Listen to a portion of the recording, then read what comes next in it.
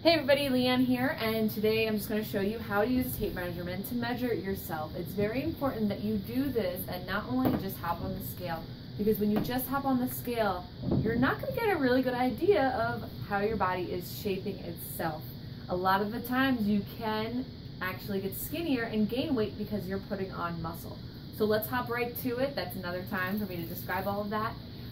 You're going to start with your right arm, and then you're going to go to your left. If you want to grab a friend to help you, you totally can.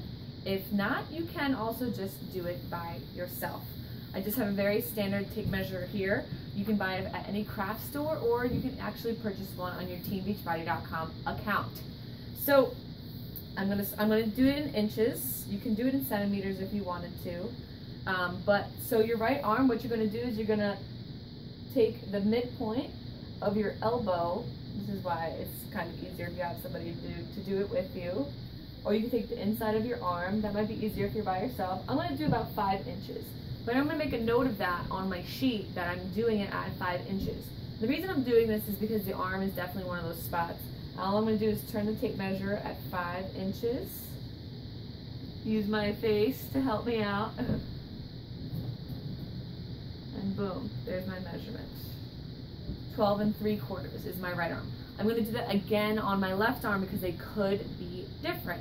You can get it down to the 1/4 inch. That would be my recommendation for you, because a 1/4 inch could make a huge difference in the way that you look and the way that you feel. Okay, next we're going to do the chest. You're going to take the measurement around you, and I guess the best way to look at this measurement is to go across the nipples. That's where your goal is. And all right, I'm right there, so I'm gonna record that down. Make sure you also take a note of what kind of, if you're a female, what kind of bra you're wearing.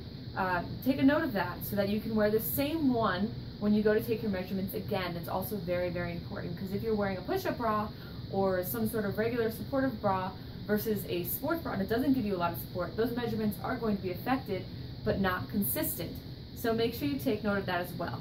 Now, I want to get down to the waist. The waist is usually where a lot of people do this incorrectly. They measure it at the smallest point of their midsection.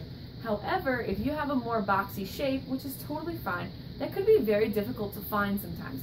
So it's up to you, but just make sure you take a note and you are consistent. You can do it at the skinniest point of your waist. However, if you are more boxy shaped, or you can't really find that point, or you don't think you can be as consistent, use your belly button as a measurement. So my belly button's right here. I'm going to go right across my belly button, and that's where I'm going to measure. Next are the hips. The hips is where a belt would lay. So that's where you want to go down to where a belt would lay. Okay, next I'm going to go over the thighs. Same thing you did up here on your arm, but you're going to start from the middle of your knee. So you're going to find the middle of your knee, and I would go up about halfway. You can just kind of use your best judgment to figure out what's halfway. For me, it's about 8 or 9 inches. I'm going to go with 9.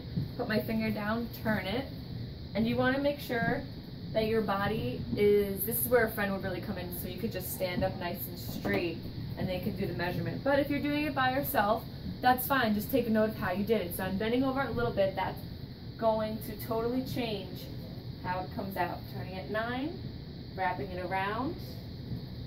Very cool. I have my measurements.